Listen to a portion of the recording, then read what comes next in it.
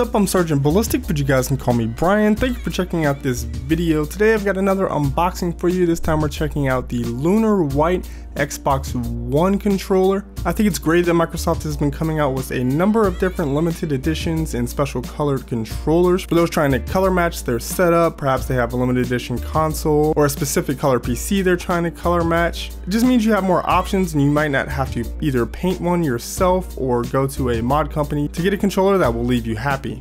Taking a look at what comes in the box, you've of course got the controller, then an included set of AA batteries and your standard documentation, all pretty much standard fare. Taking a look at the controller itself, it's a very nice white and black two-toned color scheme with a hint of gold in a couple places like on the D-pad and on the share and option buttons. And overall, the color scheme kind of reminds me of the Taken King limited edition PS4. I wonder if that was on purpose or not. Taking a look at the ABXY buttons, you'll notice that they are just black and white with the color codes actually marked on the shell itself.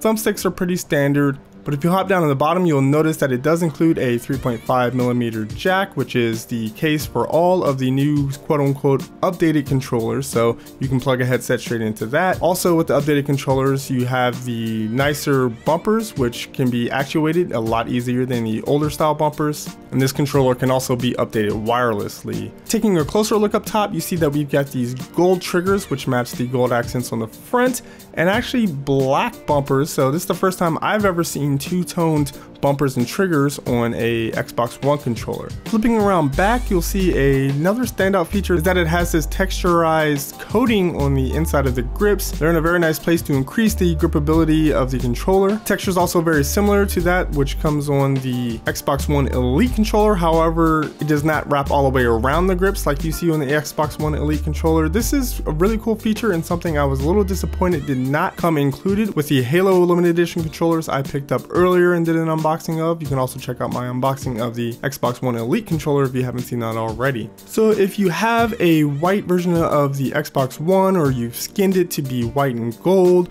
or you have a white PC and often find yourself using an Xbox One controller for games like Rocket League or GTA, I think it's awesome that Microsoft is producing first party colored and limited edition controllers to help you just spice up your setup.